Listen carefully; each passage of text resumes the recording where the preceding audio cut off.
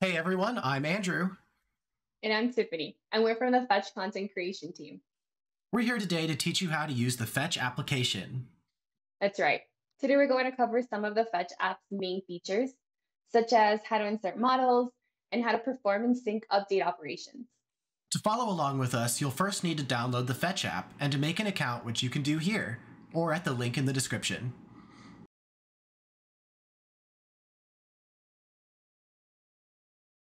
After installing Fetch, you can open the app either from your Start menu or by using the button in the Revit ribbon. The first page you're greeted with is the home page. Here you'll find blog posts and news, as well as a carousel with the most recently added models and model groups. To find a family, you can either use the search bar or browse your library by clicking the folder icon. The library is divided into families and model groups. You can also browse by product types and markets. Today I'm going to be showing you industrial, popular industrial models, the pallet rack. Each family is shown as a card that reveals the family's name and image. For more information, such as included data, file name and size, and a short description, click the View Details toggle. The three-dot menu allows access to additional documentation of the project, a link to the Fetch BEM webpage, and an Insert button. The star, when clicked, will add a model to your Favorites page. This page will give you quick access to frequently used models, schedules, and templates available in the Fetch app.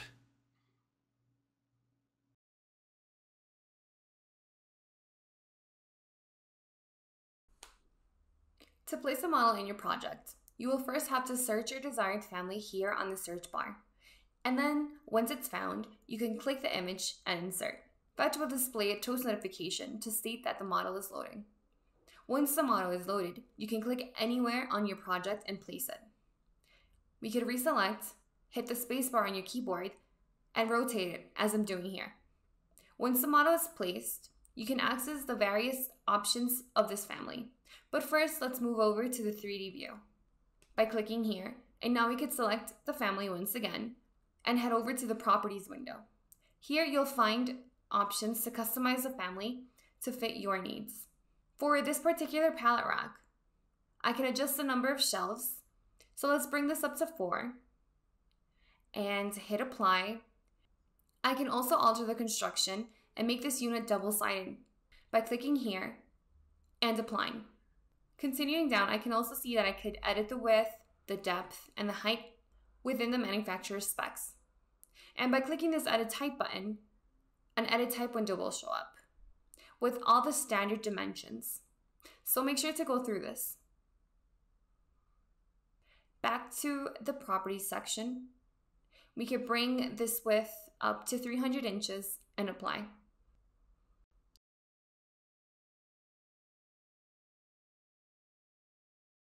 I can retrieve the latest data on the product from the Fetch database by syncing. I could sync in 2 ways. I could go back to the Fetch app. Here on the bottom left, there's a sync button, and we could click there. Or we could head to the Fetch tab on the Revit ribbon on the far left, and we could click the button there.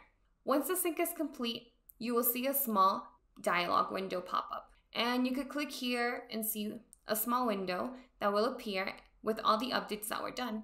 And you could go through them. These updates usually include product codes, budgetary pricing, and other important documentation data based on the modification and options selected. And we could see how there were some updates done to this family, such as the product code.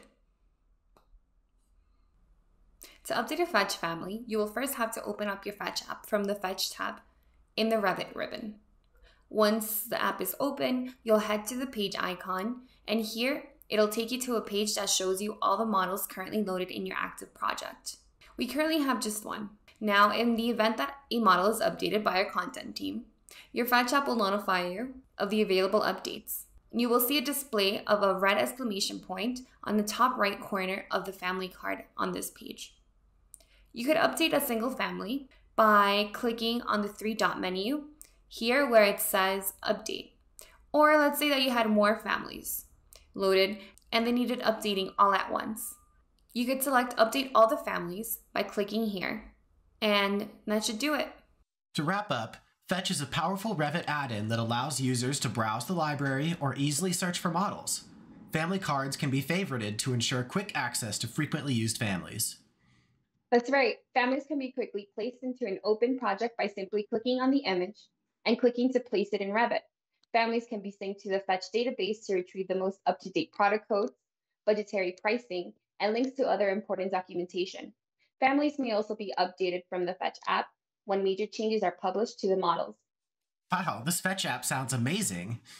Well, it should be. We work really hard on it. That's all for today, folks. If you liked this video, don't forget to drop a like, leave a comment, and subscribe. We'll be back soon with more Revit tips and tricks. Bye. Bye.